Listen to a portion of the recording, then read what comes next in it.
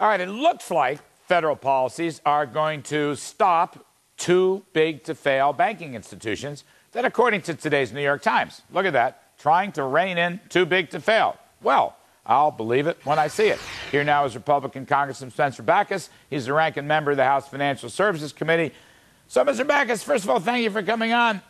Is it really going to happen? Are we going to stop too big to fail? Because it really annoys a lot of Americans who say, why are we bailing out bad banks? Well, I think the problem is that we shouldn't have bailed them out in the first place.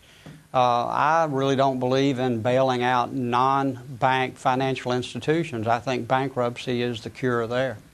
So what happens here? What is Mr. Barney Frank, talking about? The article was not as specific as I would have liked it. Some sort of resolution authority, not bankruptcy court, but resolution authority. How do you read this? Are you satisfied with what you're hearing?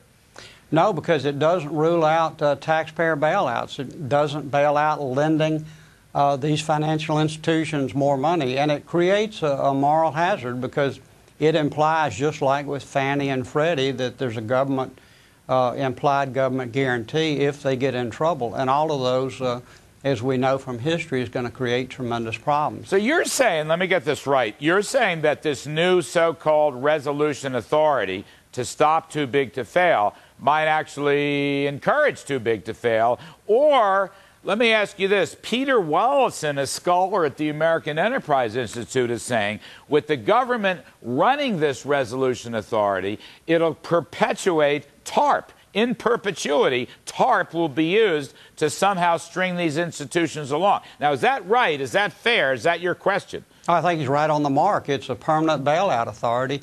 And actually, Secretary Geithner said didn't rule out spending $1 trillion to bail out one of these institutions. And, Larry, I'm not so sure that one institution can cause the failure of our whole economy. In fact, I would say it can't. I think a practice can weaken the economy, and as subprime lending did, I think the credit reporting agencies, the failures there certainly is a systemic problem. But one institution, I believe actually the money taxpayers pump into a failed institution is probably more of a threat than the institution, as long as there's an orderly liquidation. Do you think the government would shut down Bank of America? Do you think the government would shut down Citigroup? And in advance of that potential action, sir, how would the government know what's too big to fail? In other words, the systemic risk part, I've always been interested. It's like a bubble. How do you know in advance what a bubble is until afterwards when the bubble happens, until afterwards when the banks go under? Well, Larry, the first thing you said is, how does the government know? And that's what I wish that some do, but all don't. The government doesn't know. The government doesn't know what's best. In fact, when the government does regulate, as you've seen, they've done a lousy job. When they do intervene, they often make things worse. So, the government doesn't know. Now, there are members of Congress who think they know everything. They know what's best. But government seldom knows what's best, and they normally fix things. They usually just make them worse. And the first failure last year was actually a Fannie and Freddie, which was a government-sponsored entities. So do you think that Chairman Barney Frank will fix too big to fail? Are you prepared to work with him, given what you know now? Do you think he can actually fix this? I don't think he can fix it. I don't think. I think that what government can do is establish some rules, create market discipline to a certain extent. But the banks are always going to be, the financial institutions are always going to be one step ahead of the regulators. You always are going to have innovation.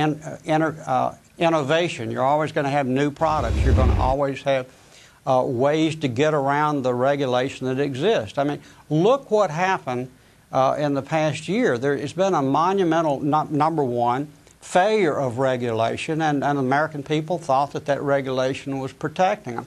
And number two, you've had, I think, since July of last year, you've had a misapplication of government policies. You had that in the Depression. In fact, I saw a very good article by Steve Hanke, who sort of the same thing that Amity Shell says. The Great Depression, what most of us were taught is it was the stock market collapse of 1929. Right. Well, it wasn't at all. The economy, the GDP and the stock market all recovered within 6 months. But then the government came in with Smoot-Hawley. They came in with all kind of government interventions and government programs, and they prolonged the recovery. And that is what we're replaying today. All right. Thank you very much, Mr. Bachus, ranking Republican on the important House Financial Services Committee.